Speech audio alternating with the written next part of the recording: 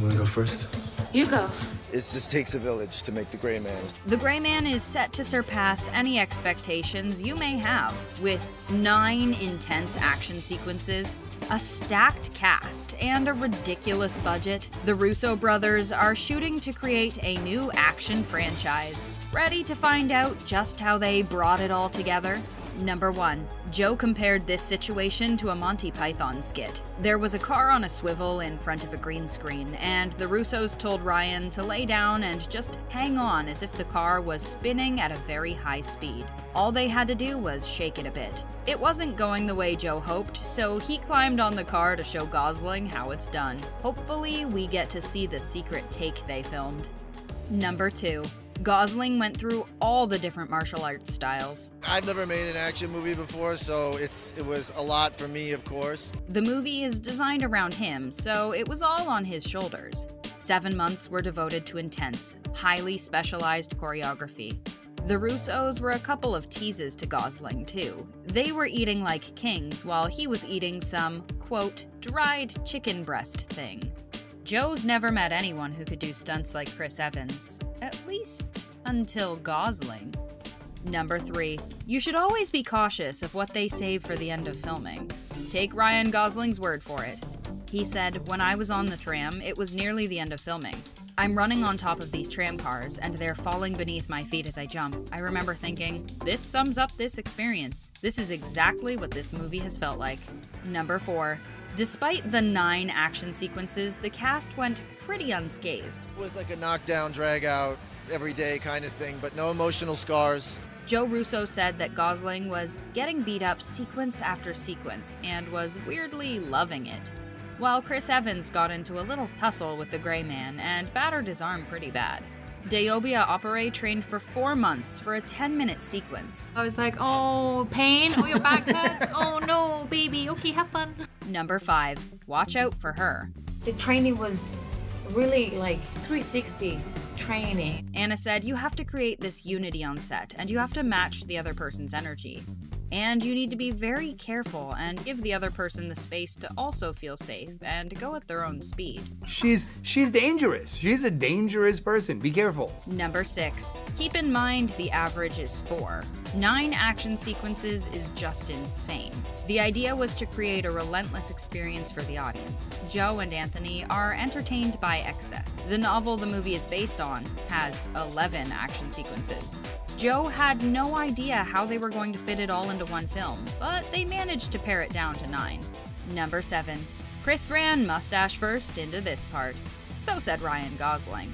While Evans's character manifests as a sociopath, he doesn't see it that way. He sees him as someone fearless, being his authentic self.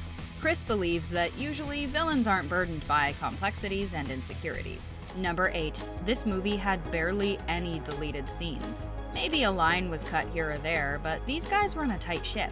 The Russos have a very disciplined approach to working on a script. They're more than willing to cut things before they get filmed, rather than do all that work and cut it later, because energy is precious. Number 9. From grayscale to a rainbow of awesomeness. They wanted an extravagant amount of color to contrast the lead character. Joe said, "The way that we approached the look and feel of the movie was in contrast to the expectation. They played with different techniques to keep the lead out of focus, by putting him in a weird part of the frame, lighting him slightly less, or keeping the focus off of him," which Anthony said sort of created the idea of a ghost-like quality. Number 10. The whole cast was put through the ringer. Okay, I've worked for these X amount of months. Let's see what we got. Joe admitted it's extremely physical. It can be painful. There's a Cirque du Soleil level of choreography going on.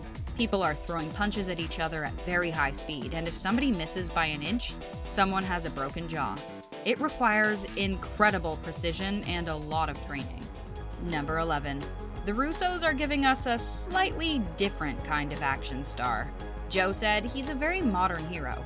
He's existential. He's obsessed with Sisyphus, the Greek myth of this character stuck in futility. It's what separates him from Bond and Bourne. As Ryan said, it's a proletariat hero. He just wants to get the job done and go home, and he has no desire to romanticize it. Number 12. Despite your best efforts, sometimes you have to make a cut. Filming the hospital scene took weeks. Before they'll release the actors for the day, they watch the footage to make sure it's working. And if it isn't, they get back to work. They tried a ton of different ideas on this one. It's the only one where any real cuts happened because they were so experimental with it. I mean, I could see that. Number 13. Their process is almost like cheating. Surround yourself with good people and you only have to do half the work. The other half of the work is great communication. Anna found she had freedom to explore during rehearsal times, find out what she was and wasn't comfortable with, and then they built the fight scenes around her and her ability. Number 14. We're not talking about the hissing cobra chicken's devil spawn, still just Ryan. Gosling got the call when the pandemic hit about some globe-trotting epic blockbuster for Netflix. He didn't think it was serious, but reality hit when he got his call time. He always wanted to make an action film. It took a long time to find the right one, but he knew that this was it because the Russos were manning the helm. Number 15. The Russo brothers have been obsessed with Ryan for the last 2 decades, just like everybody else. His character craves anonymity, but when he talks, the character has to be quirky and funny. Joe finds it hard to find an actor who possesses Ryan's range, because Ryan's incredible with minimalism, able to convey an entire interior life with just a few looks. Number 16. Keep in mind, John Wick only cost $25 million to make. This is Netflix's most expensive film ever, costing $200 million. This partially had to do with all of the cities that made gorgeous backdrops for the film, including Château de Chantilly in France, Los Angeles, the Czech Republic, Thailand, Austria, and Azerbaijan.